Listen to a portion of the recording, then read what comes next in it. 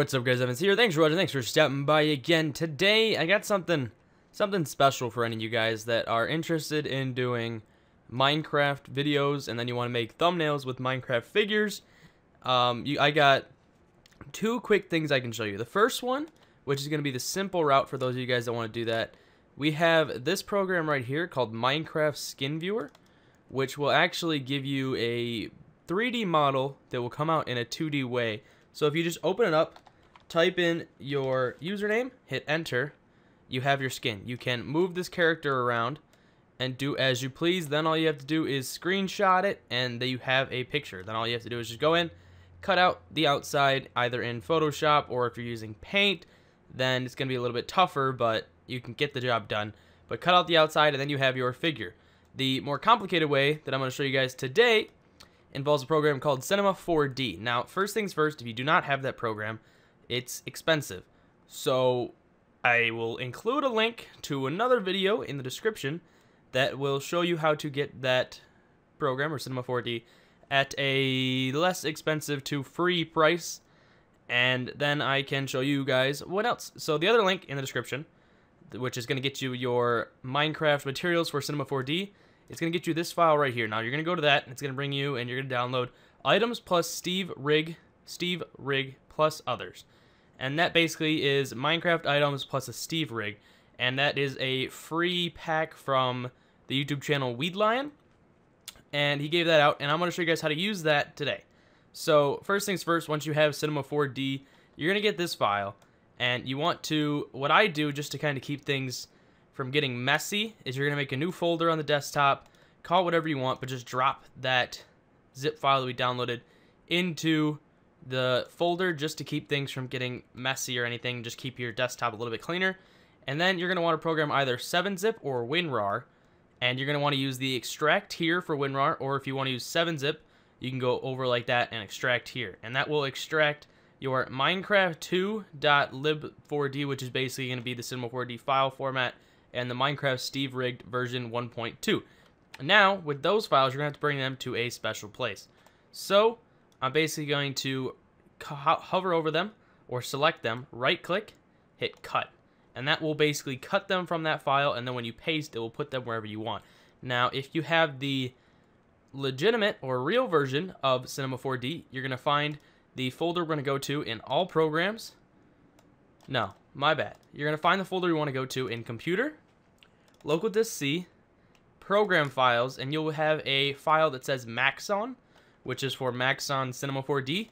And then if you have the basically file format that we are using today, you're going to go to your Cinema 4D R14 full file, open that up, go to Library, which is, this is where you're gonna basically even out if you have the legitimate version of Cinema 4D or our version of Cinema 4D at this file right here. And you're gonna go to Library, Browser, and you're going to right-click and paste your files here. You can see that I've already done that, and that's why we're gonna be able to access them in Cinema 4D.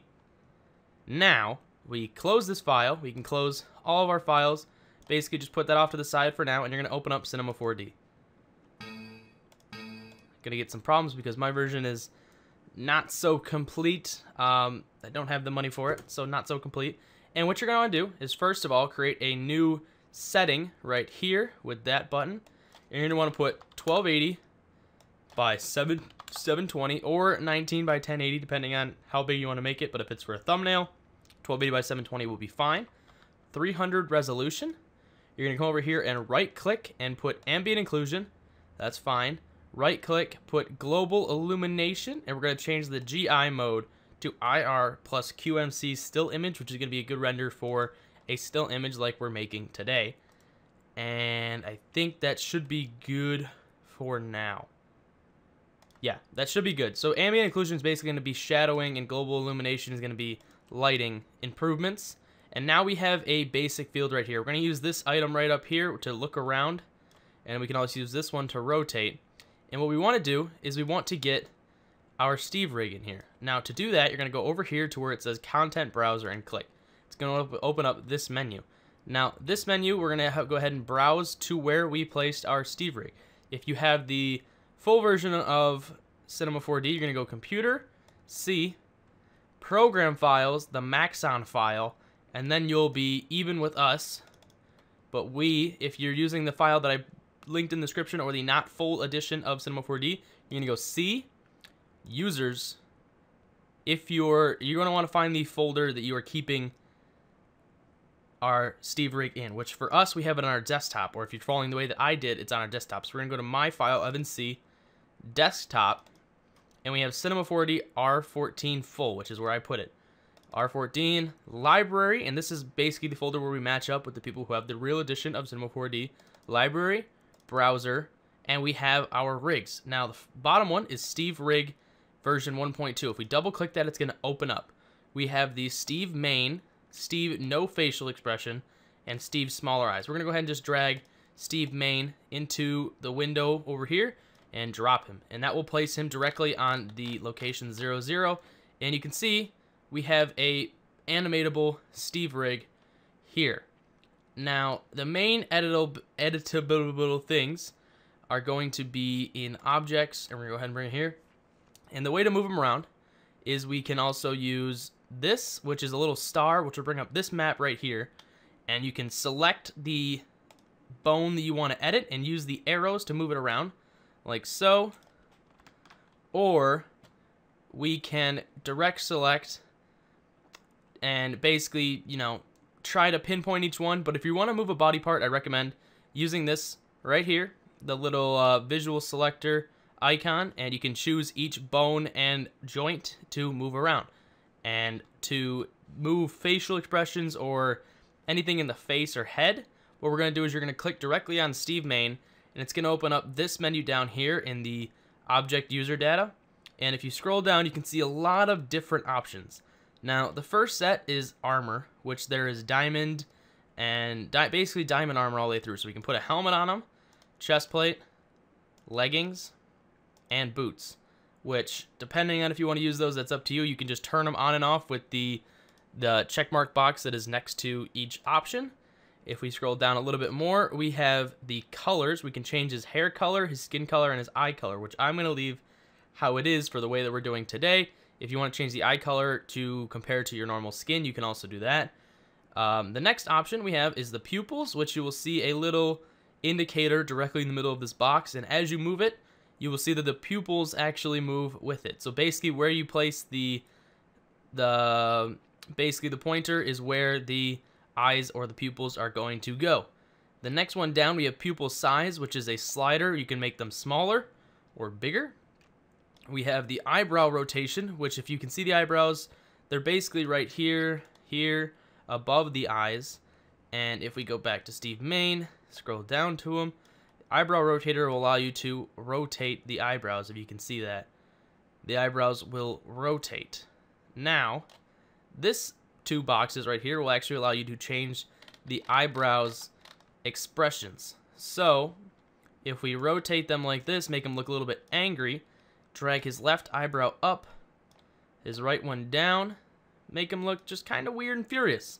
And you can basically just use these gliders to change the location of the eyebrow and the slider above to change the angle or the rotation.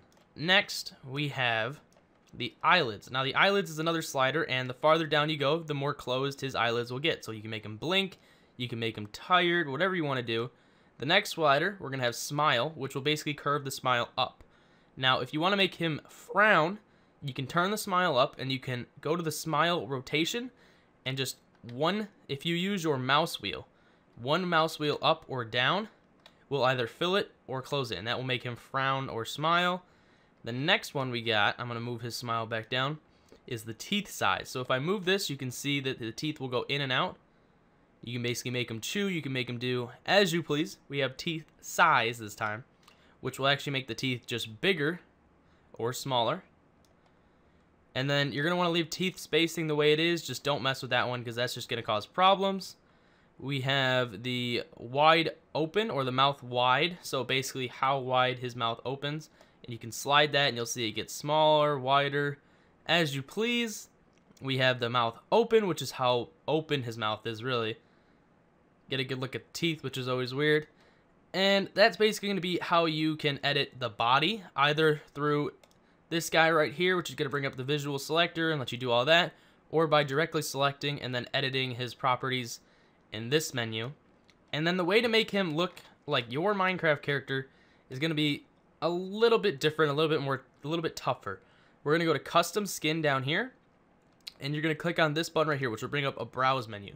Now, if you browse to your skin, so let's say I use my regular skin, and that's directly from the Minecraft skin folder, and I open it, it's going to give you this option. You're going to say yes to create a copy, and it's going to open it up like this, and there is your skin. Now, if your eyes are a little bit weird, or your mouth is in a different location, like, let me see if I can get the good one.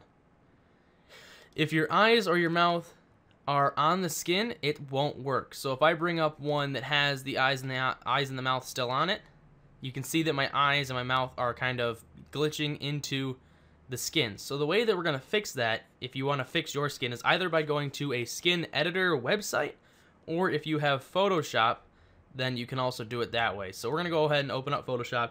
You can do the same thing I'm doing in Photoshop on a skin editor, but we open up our skin that we want to edit. So let's do my pony one.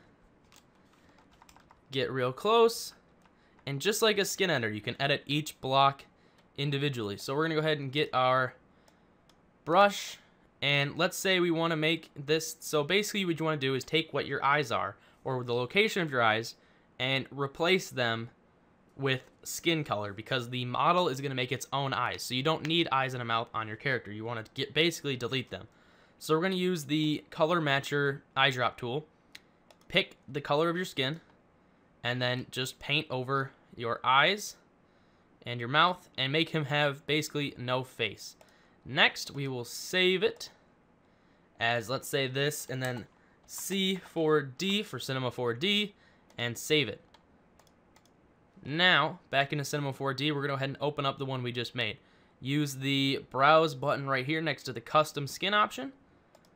You're going to open up the file that you keep your skins in, and we have Light B Pony Normal and then Light B Pony C4D. I'm going to open up C4D, and that's the one with no face on it. Yes, and there we go. We have the full skin. Totally awesome, and it works great, and I love it. So hopefully you guys enjoyed the video. If you have any questions, feel free to leave them down below. Hopefully I didn't miss anything in explaining. I did my best I could, and I hope you guys enjoyed the video. Thanks for watching, and I'll see you guys next time. Full force.